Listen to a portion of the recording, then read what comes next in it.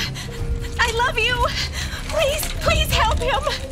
38-year-old male T-boned on the 101, significant space intrusion, GCS4, open femur fracture, vascular injuries. He's lost a lot of blood. Get a colloid infusion started, 4 units of blood. Bring in at patient's blood type now.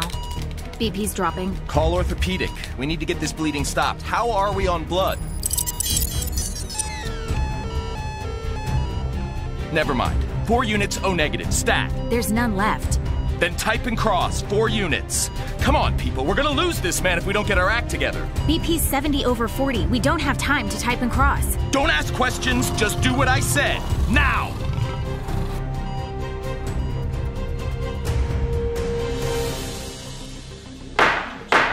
I'm afraid there was nothing more I could do. And it's your belief that had you been able to access the patient's medical records, you would have been able to save him. That's correct.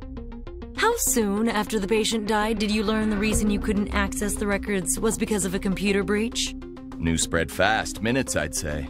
Not long after I was contacted by our chief of staff, he told me the hospital's network had been infected with something called ransomware.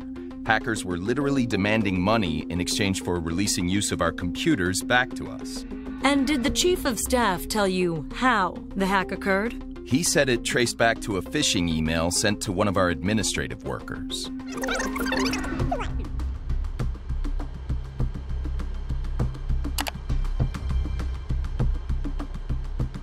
Why would I need to update my software to track a package? Well, I've been waiting for this package for a long time, so I guess I'll just do what it says. Thank you, Doctor. Now, the reason we're here is to determine whether or not Memorial Regional Medical Center should be held civilly liable for failing to provide its employees with adequate security awareness training. And in order to answer that question, I'd like to call to the witness stand the person responsible for allowing the ransomware to be installed. Do you see that person in the courtroom today, Doctor? Yes, I do. Could you point him out to us and tell us his name? That's him there. His name is Michael. Michael. Michael. Michael. Hey. Whoa. Welcome back. You okay? Actually, no. Check out this email. Now our whole network could be infected with some kind of ransomware or something. You have to actually click the link in order to let them in. Plus, there's a simple test you can do to tell if the link's legitimate or not. Take a look.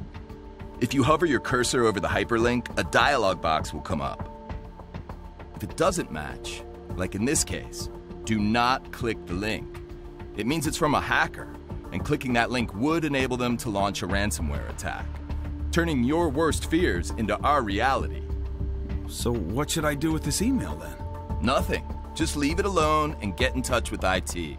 They'll know the best way to handle it.